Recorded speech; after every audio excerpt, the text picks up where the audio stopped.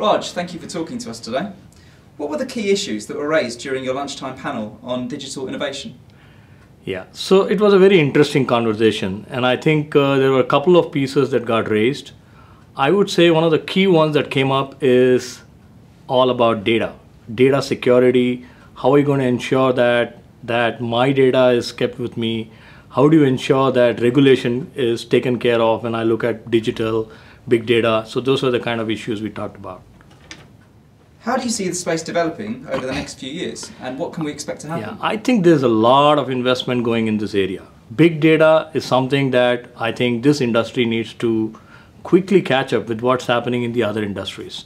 You see big data in the airline, you see big data in credit card, but we are far away in the custody business.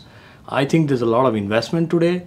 People are pour millions of dollars. Every custodian has put. There is enormous amount of analytics that one can do.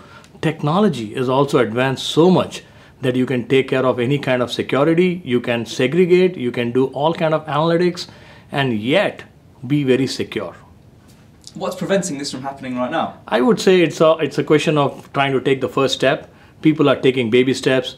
It's just not that every day there's a new technology coming in that area, but someone has to take the step forward. People are doing it, and I think there's a lot of companies which have set up innovation labs where customers are co-creating, coming into those labs and figuring out what are the new stuff they can do around it.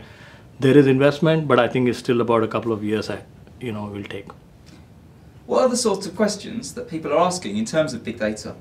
See, I would say there are even simple questions like what exactly is big data? And what is so different than what we were doing in the past? They just are not seeing the potential of technology that has made it much easier today than what it was even 5 years behind.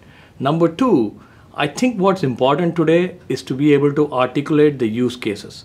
People need to know what exactly you can do with big data. And that's what we have been trying to do. We have actually done so many case studies saying exactly what you can do as a custodian, exactly what you can do as an asset manager, and how you can leapfrog and show differentiation to your customers. Is there a commercial value to big data? Actually, that's a very good question. I don't think today there are too many customers who are paying for it.